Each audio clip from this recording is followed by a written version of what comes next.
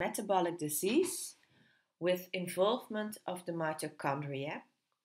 In med school, I learned that the mitochondria are the energy factories of the cell, and you can regard them evolutionary as encapsulated bacteria. In mitochondrial diseases, the tissues with a high energy demand are affected most. So in mitochondrial diseases, there's involvement of muscles and of the brain. In Leigh syndrome, there's involvement of gray matter structures, mainly the striates, but sometimes also the pallidum and thalamus. In the brainstem, there's typically involvement of the periaqueductal gray matter, the dorsal pons, and the cerebellar nuclei. The first case of Leigh syndrome was described by Dr. Leigh in an infant, and the most frequent presentation of Leigh is the infantile form, where patients before the age of 2 present with hypotonia, and that was also the case in the first case report from 1951. A 7-month-old boy eventually died, and on autopsy they found involvement of his basal ganglia and brainstem, mainly of the putamen.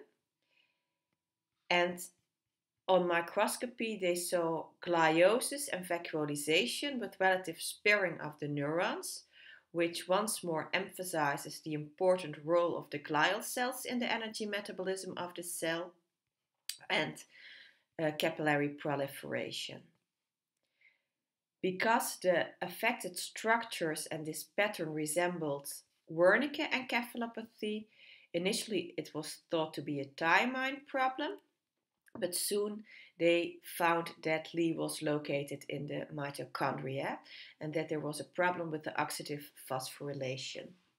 You might remember that on the inner mitochondrial membrane there are a lot of complexes of proteins that provide ATP for the cell, and the proteins in these complexes are encoded by mitochondrial DNA and by nuclear DNA.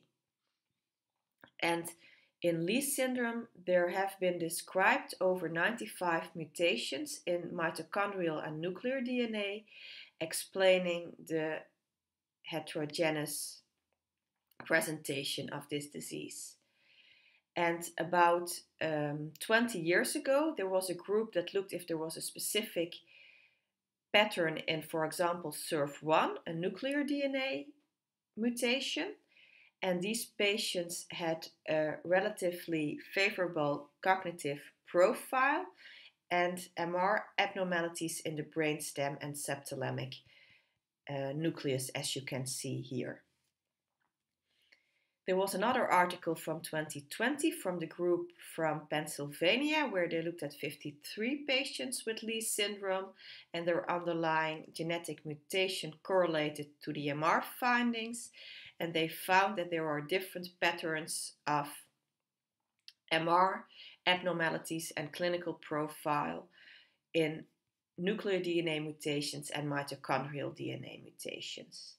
And in this same paper, they also described 3 children that had abnormalities at baseline MRI that were normalized at the follow-up. And this is very hopeful, because if you think of the first case of Leigh syndrome with the 7-month-old boy dying, you think it's a one-way road to brainstem necrosis, but it is reversible, and that was also reported in another article from 2022 with 2 patients with abnormalities in Leigh syndrome on baseline MRI that had normalized on follow-up.